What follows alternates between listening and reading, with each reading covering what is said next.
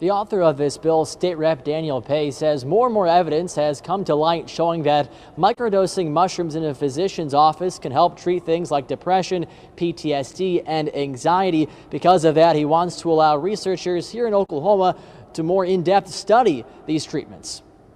We have to take care of our people.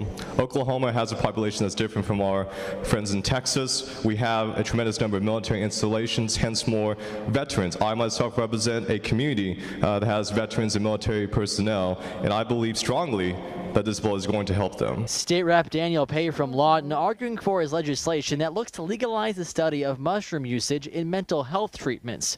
He says Oklahoma needs to allow for a study within the state to ensure best practice if the drug is deemed effective. Could it be that some of these individuals taking medicines that we know have side effects that are used for depression, could it be that some of these people come off of those medications with this kind of therapy? Absolutely, and we won't know until we conduct the research, until we conduct this pilot program. A majority of House lawmakers supported the bill, but more than 30 Republicans were concerned about the reliance on a drug that could be harmful for some. Will they have a bottle of it at home that a child could get a hold of, like other meds, or how will this be? For clarification, are you asking if we're going to be prescribing psilocybin to take home with the patients?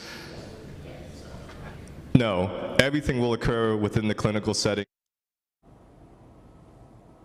And to reiterate, as you just heard from the author of this bill, this would only allow for the usage of mushrooms in a research setting. It would not allow for widespread prescription across the state. But this bill, HB 2107, as you just heard, had some Republican concerns, but it still passed pretty easily, 66 to 32.